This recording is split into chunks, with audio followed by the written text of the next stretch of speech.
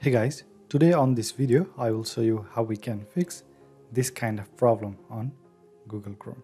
So you can see here error message, your connection is not private, and it displays this error, short common name invalid. So most of the time this is a server side issue because of bad configuration on SSL certificate.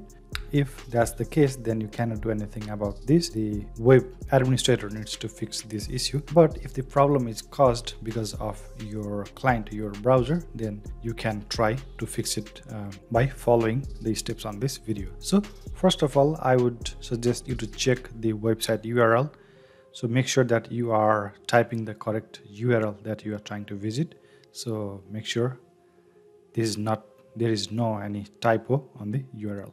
And after you make sure that you have correct URL, the second thing I would suggest you to try to open the website on incognito window. So most of the browser these days, they have incognito window. So here in Google Chrome, you can click on this option, and here you can select incognito window, and you can try to open the website on incognito.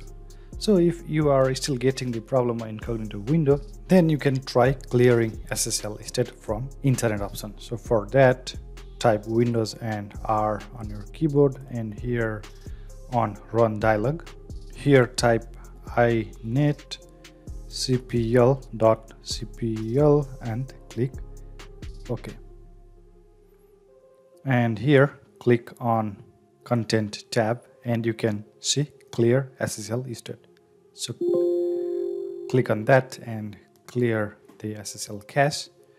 Now you can close this. After that, try to refresh the website, and if that's not working, so restart your browser and try to open the website one more time. If nothing is working, then you can click on advanced tab and you can proceed with the website. So if you click on proceed, you can open the website, but I wouldn't suggest you to submit your password, credit cards, or other credential information on such website. Since the connection is not private, it's not a secure way of submitting your information.